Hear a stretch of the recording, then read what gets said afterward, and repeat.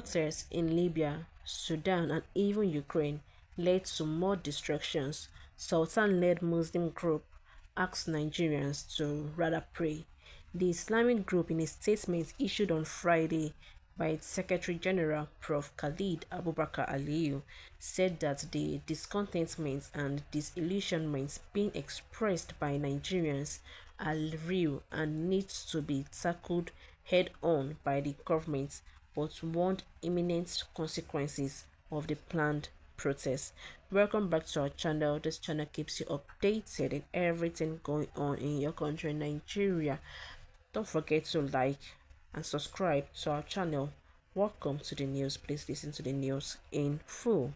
The Jamaatul Nazir Islam (JNI), led by the Sultan of Sokoto Alhaji Suda Abubakar, has cautioned Nigerians against embarking on the planned nationwide protest against hardship in the country, and this protest is tagged "End Bad Governance in Nigeria." The Islamic group, in a statement issued on Friday by its Secretary General Prof. Khalid Abubakar Aliyu, said that the discontentment and disillusionment being expressed by Nigerians are real and needs to be tackled head-on by the government, but warned imminent consequences of the planned protests. The JNI said, arising from the recent calls and counter calls for protests in Nigeria, occasioned by food insecurity, inflation, abject poverty, and escalating national security challenges, it's become very worrying and requires immediate attention by the government.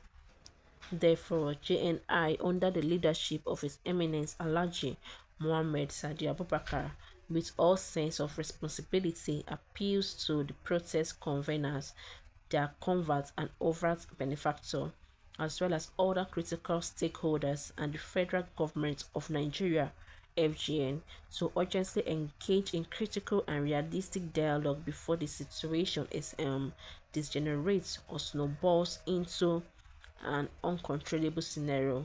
Nigerians, no doubt, are passing through difficult challenges, but protest might not be the solution. According to the group, the global landscape is replete with solid tales of repercussions of protests in Libya, Syria, Iraq, US Capitol Hill, Ukraine, Tunisia, Sudan, Russia, among others, did not yield desired results. Rather, they rendered most of these countries either ungovernable or partly destroyed. A glance through the events in Kenya gives some glimpse of what might envelop our dear nation, Nigeria, which is struggling to survive the multiple challenges that don't that dot the landscape of the country.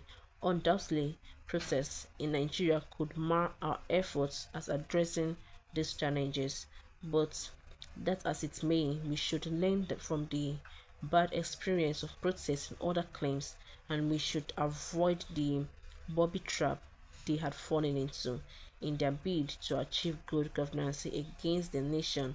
That protest is the only way out, because that is the language the government is said to understand.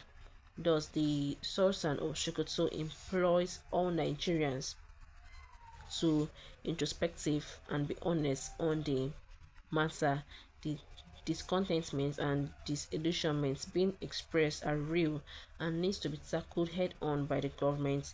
Therefore, the JNI is compelled to make the clarion call and passionate appeal to all concerned parties concerning the current hardship going on in our country, Nigeria, because it's becoming unbearable for the citizens to live in because of the daily struggle to feed and other challenges going on in our country.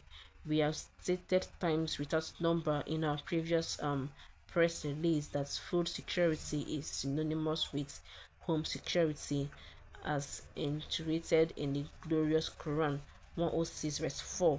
It noted that the Nigerian government should make more drastic efforts to secure the country, such that the citizen would have access to their land and cultivate them, provide subsidized farming materials, promote industrialization, create self-sustaining agribusiness in the sixth geopolitical zone.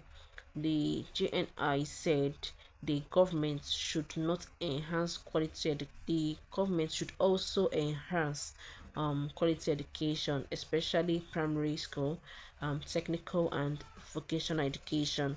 The chronic guidance in trying moments remains thus: when the suffering reach them from us, why then did they not learn humility? Quran 6 verse 43.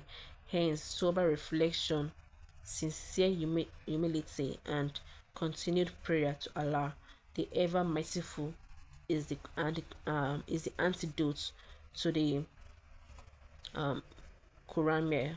The prophet said, supplication is the weapon of the believer and the light of the heaven and the earth. Let therefore be in continued prayer for Allah's attempt intervention in this time of challenges. We pray for guidance, protection, good health, and peace for all leaders and every single citizen in our country, Nigeria, for Allah to prevail in our country, Nigeria. So my country people, now don't hear the matter like this. Nigerians don't react concerning this matter, maybe know it in the talk. God has given us everything in Nigeria, but we have bad leaders that don't want to use their brain. Only flood of revolution with some things around for good. If to say they don't answer us, if to say they give us solution, this protest no go hope. I hope he got all the scars and good life and he's living through prayers. All the clergymen in Nigeria only care for their pockets. After meeting with the president and presidency, what do you expect? A funny country indeed we live in. The president should address the citizen on this issue raised, especially the return of fuel subsidy and insecurity. Then we know that he is creating a solution and not him giving us deaf ears. We pray too much in this country and it is time for action.